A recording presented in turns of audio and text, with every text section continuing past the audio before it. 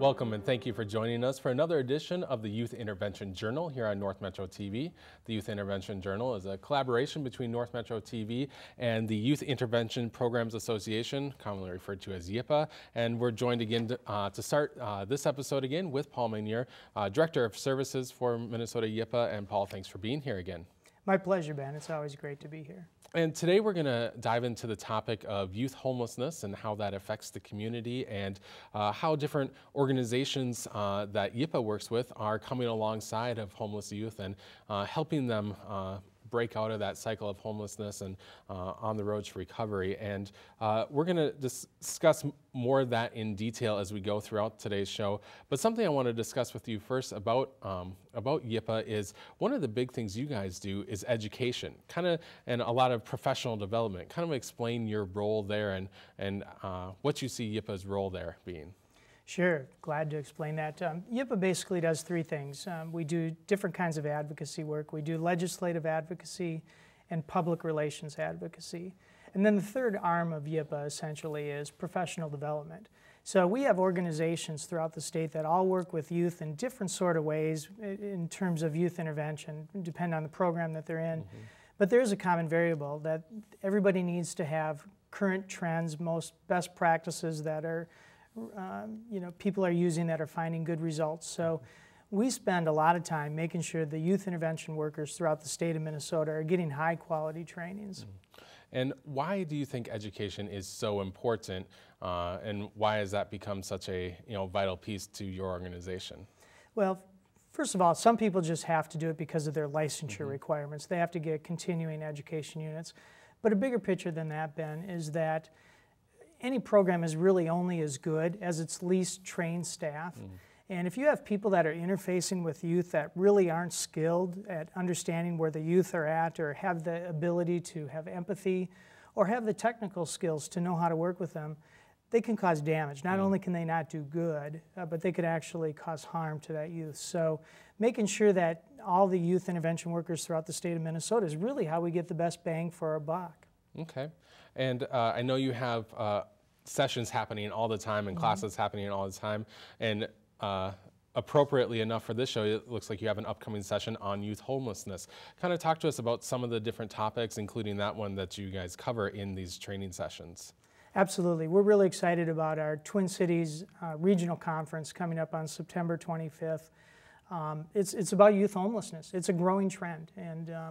And as you'll hear later on today in the show, it's a real serious problem that I think needs a lot of attention. And we're putting on a really unique conference, I think.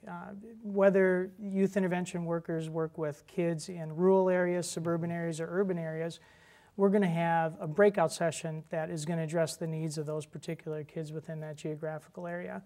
So we're trying to do whatever we can, not only to work with the youth once they become homeless, but the vast majority of us who work in youth intervention field work with kids that are in a high-risk population for becoming homeless. So we have to make sure that we train everybody, not just the people that work with homeless youth once they get homeless, which you'll see some real experts on the show today, but also how do we know and identify those kids that are in situations that are really likely to place them in jeopardy of someday becoming homeless. And we're starting to learn what those variables are. And if people who work with these kids know how to intervene and help their families or get them hooked up to resources, we can stop a lot of these kids and reverse the trend of youth homelessness. So we're excited for that training coming up. And people can find out more about all of our trainings on our website. It's www.mnyipa.org or minyipa.org. Okay. And these trainings and conferences, are they only for YIPA member organizations? Can anyone attend these? How does that work? Yeah, they're open to the public. People who come there are varied. We have some parents come sometimes, a lot of school personnel, and just people who work with kids in general tend to come. And you do not have to be a YIPA member to be able to attend our trainings. But there's a big advantage if you are a YIPA member. We have a discounted rate. And we generally provide the best-in-class trainings throughout the state of Minnesota with all these different youth intervention topics. And if you are a member, you get a reduced rate. Generally, it's about 25% of the registration fee. And one of the things that I think Ben, it's important to point out here is that we do everything we possibly can to keep our registrations as low as possible, because the goal of YIPA, even though we, as an organization, we don't work directly with youth, we serve the youth organizations that do. And so the way that we can touch youth is on a macro level. And if we get more people coming to our trainings and getting the most recent research and up-to-date best practices, then they're going to go have better results. So we do whatever we can to reduce the rates. And I think if people looked at our prices, they would find out we're super competitive and we have high-quality trainings. Okay. And at these trainings, what can people expect? If people are coming to them, are they gonna? Is it lots of different speakers? Do you bring in people from around the country to speak at these? What does a typical training session look like? Great question. Each one of them is just radically different, depending on what the topic is and what the needs are. It can be. Sometimes we bring in national speakers. We've got one coming up where it's a play that was written and acted out by youth on bullying coming up in November, where we're collaborating with Anoka Ramsey Community College on that one. So it can take on many forms. The one that we're going to be doing on September 25th for Youth Homeless is bringing in local experts. We are not flying in anybody from anywhere. We're bringing people that are in the state of Minnesota that are skilled workers and have good, hardcore, practical experience and good outcomes of working with this youth intervention worker. So for this particular one, there's going to be a series of different speakers, but they're all local people who are experts in their field. And again, where people can find more information about all of this? They can go to our website, www.minyipa.org, or they can find us on Facebook, facebook.com/youthintervention. We put all our trainings on there, and people can follow us there or on Twitter. So we do whatever we can to help get the word out. Well, thanks. That's interesting, and looking forward. And I hope all the training sessions go well, and especially the one on September 25th dealing with youth homelessness. So thanks for sharing that information with us today. You're welcome, Ben. And when we come back, we're going to dive more into our discussion of youth homelessness. So be sure to stick around here on the Youth Intervention Journal.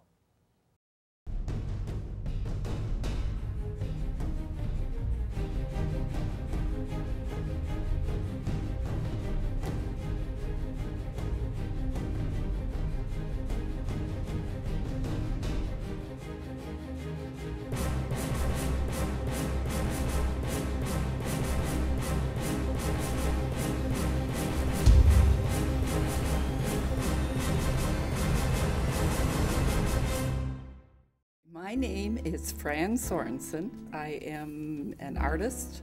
I am an educator, and I have been educating students for 25 years. I am also a collector. I collect salt and pepper shakers. I collect postcards. I collect rocks. And I write on the bottom of all my rocks telling where they're from and who they're from. I love square dancing. I make my own TV shows free at North Metro TV, and I love it. Get started by signing up for free TV production classes at 763-231-2803 or eric@northmetrotv.com. Oh, those boys are much too much. Those boys are much too much. We got the spirit. We're hot. We can't be stopped. We got the spirit. We're hot. We can't be stopped. We're going to beat them and bust them. Beat them. The smallest moments can have the biggest impact on a child's life. Let's get a little bit rowdy. R-O-W-D-Y. Take time to be a dad One more today. time.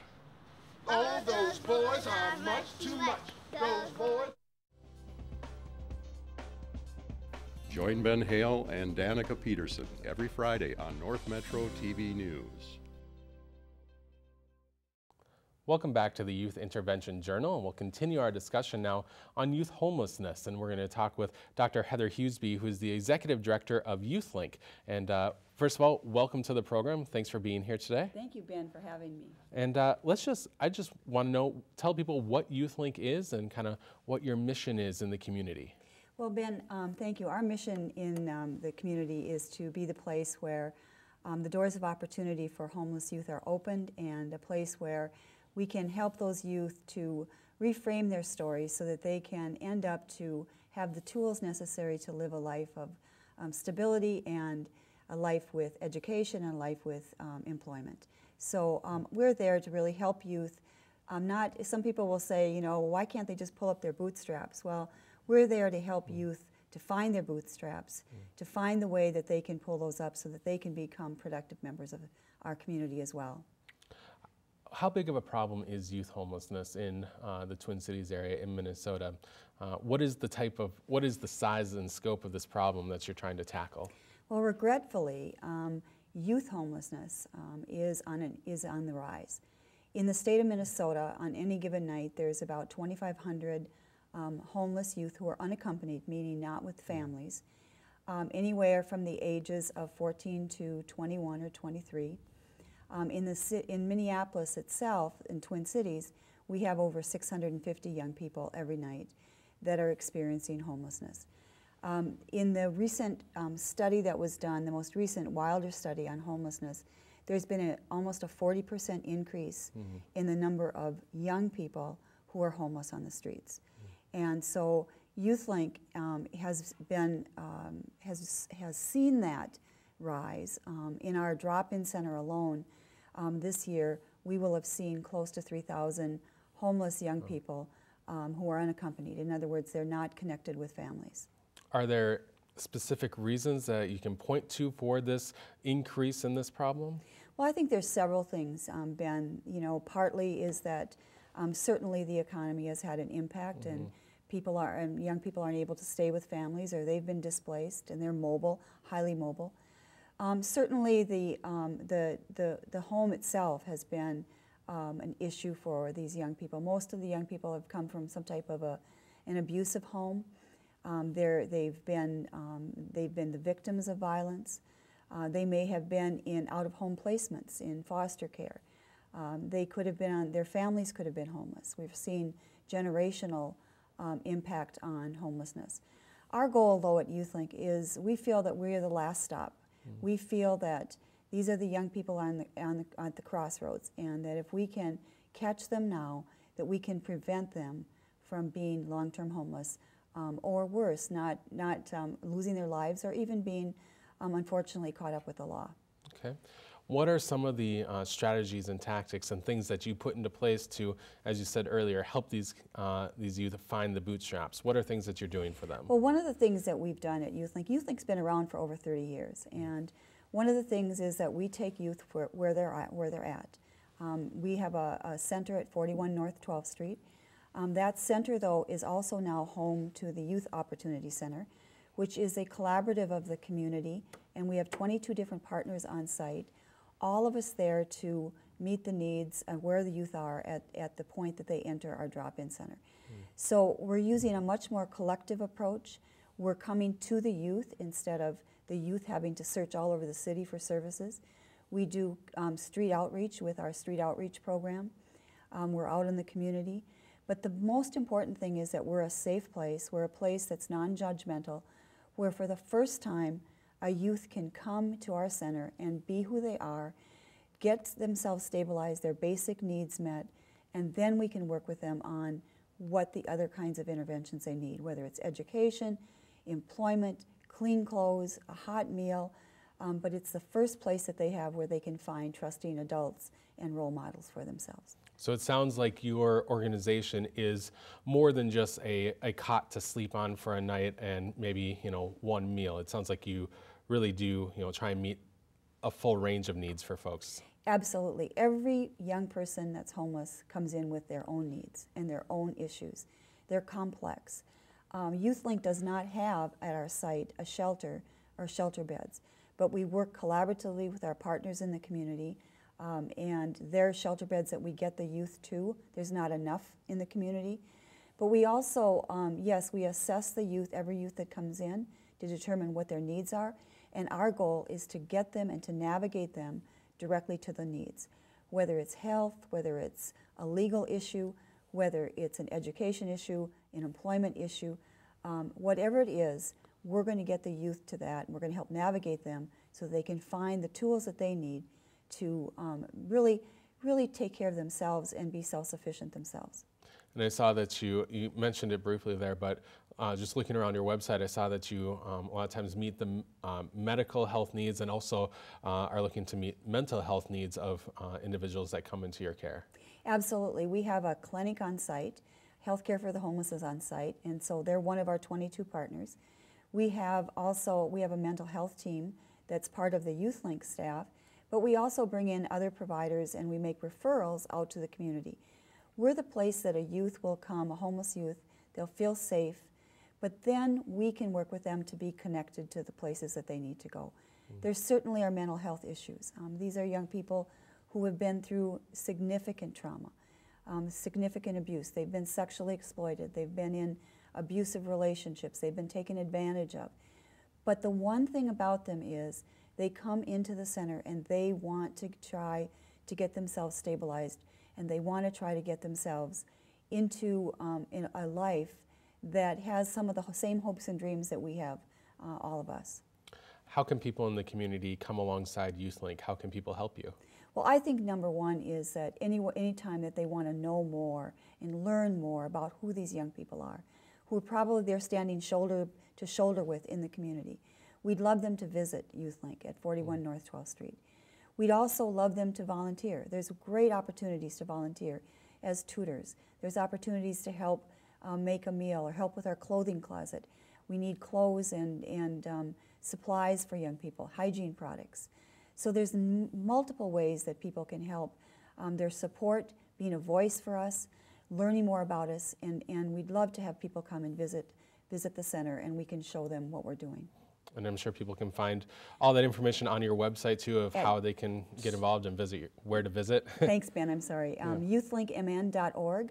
If you visit there, you can find out all that's needed, and there's phone numbers, and we really encourage the community to join in partnership with us. Okay. Well, thank you very much, Dr. Heather Hughesby, for coming in, sharing about Youthlink, and telling us about what sounds like a great organization. So thanks for being here today. Thanks for what you're doing, Ben. All right. Well, when we come back, we'll continue our discussion on youth homelessness. Stay with us on the Youth Intervention Journal. Everyone has friends. There's online friends, friends to go out with on a Saturday night, friends to hang out with and do nothing, friends who show up on moving day. And then there are the friends who'll be there if someone is dealing with a mental illness. Are you one of those friends?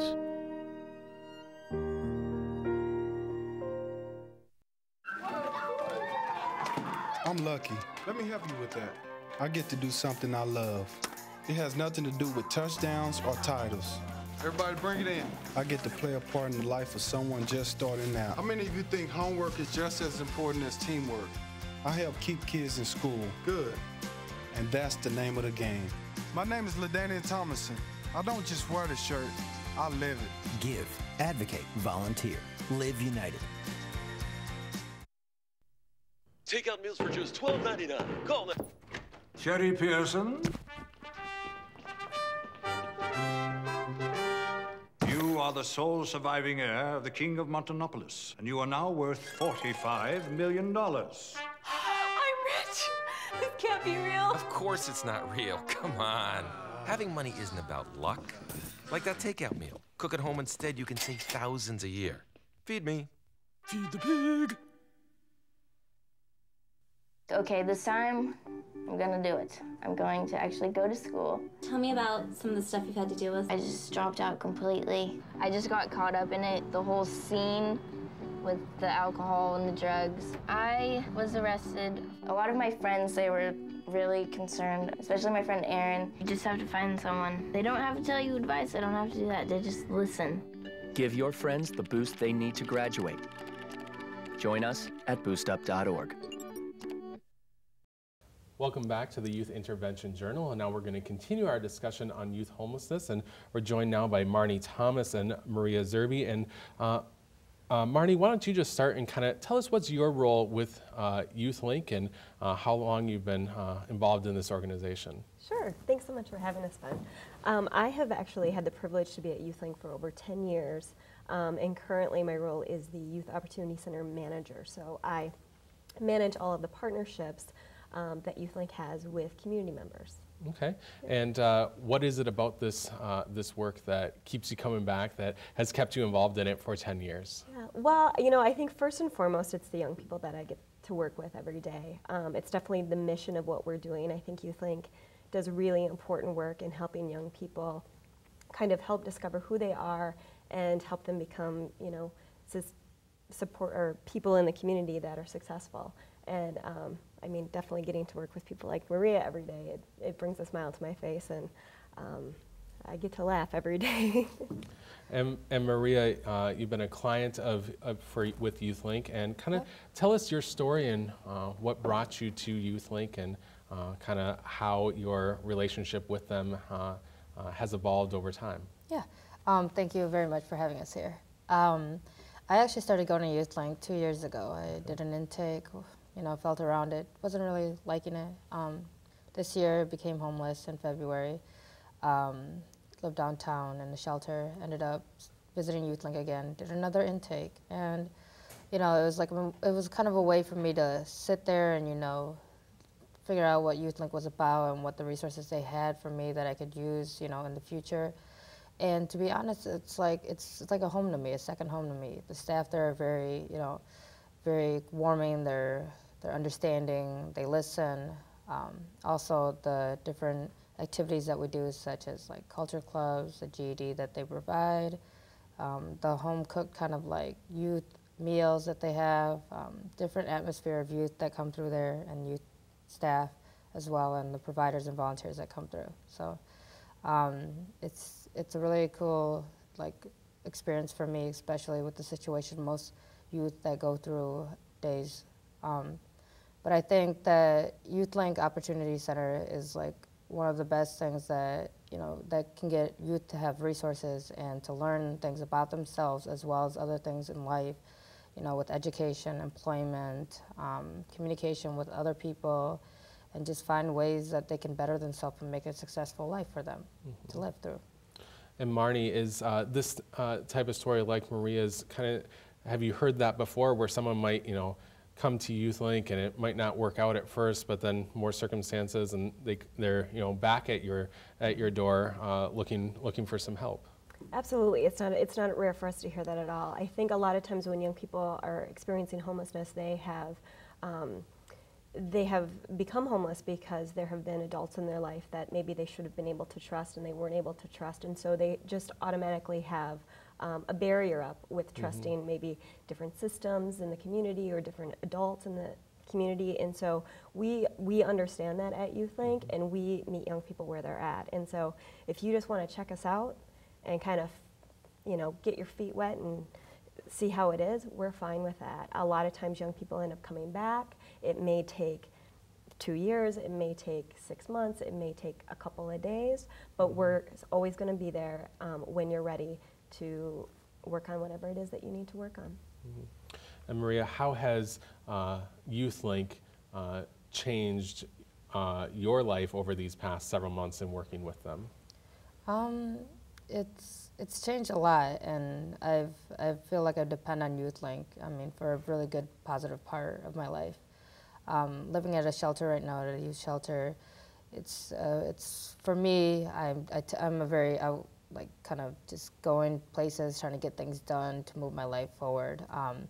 Youthlink is a way, especially in the AM drop-ins, from like 9 to 2 o'clock, for people who live in a shelter who are between the ages of 21 to 23, can go in there, you know, take a shower and stuff. And for me, I use a lot of the resources in there. Their computer lab, the staff to talk to. The staff are very just outgoing, different personalities. I mean, it's really fun to connect with them. So that's one of like the basic, you know, resources that I use, is to connect with the staff and just to feel really understood and loved and cared, whether it's through words or, you know, activities. I also have used resources with, you know, Hennepin County, trying to set up my, you know, GA or EBT food stamps. There's other resources, like they have phones that are available for clients to use to make calls to other shelters or calls to county workers if you don't have your own phone. Youthlink staff are known as to be a case manager for individual youth. With mine, I work with a youth that works with the issues that I go through. Individually, youth are assigned to those staff that best fits their personality and the issues that they're going through. And so it's really resourceful for me to always know that I have Youthlink to go to in the morning or in the evening through 3 p.m. to 8 p.m.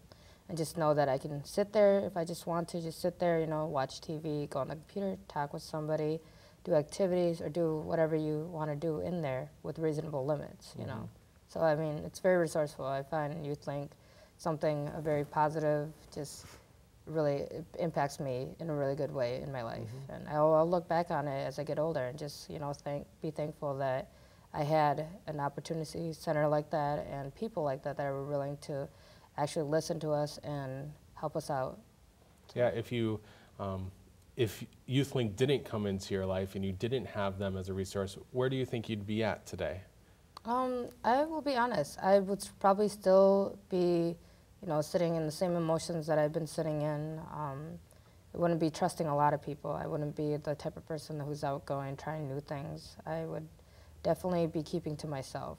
There's a lot of youth that do keep to themselves, and I think it's because of trust issues. And with Youthlink, having outgoing different, you know, varies of different personalities with people and staff, it's a lot easier for us to open up with the issues that we've gone through or struggling through as of today. So it's cool. And Marnie, is there you know, anything else you'd like to add, just kind of about these programs and or just, you know, how you know, the successes you've seen, I guess, over, you know, your period of time working with Youthlink? Sure. I mean, I think that there's countless success stories that we've seen, and sometimes we don't always get to see those successes. I think sometimes we just sprinkle little seeds, and then every couple of years we have somebody come back and say, you know, it was really great that I was able to get my GED at Youthlink, or it was really great that you were able to help me with my independent living skills, and now I have my own apartment, and I'm in college. I think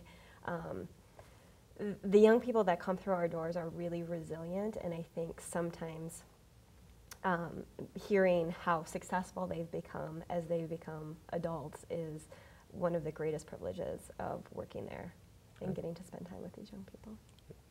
Well, I want to thank you both for coming in, Marnie Thomas and Maria Zerbe. Thanks for sharing your stories with us. Maria, thank you for telling us a little bit about your life and how Youthlink has helped you, and we appreciate you coming in and sharing with us today. Thank you. Thank you. And I want to thank all of you for watching this edition of the Youth Intervention Journal. Remember, you can always get more information about this program or any of the programs here at North Metro TV by visiting our website, which is just simply northmetrotv.com. I'm Ben Hale, and I want to thank you once again for watching.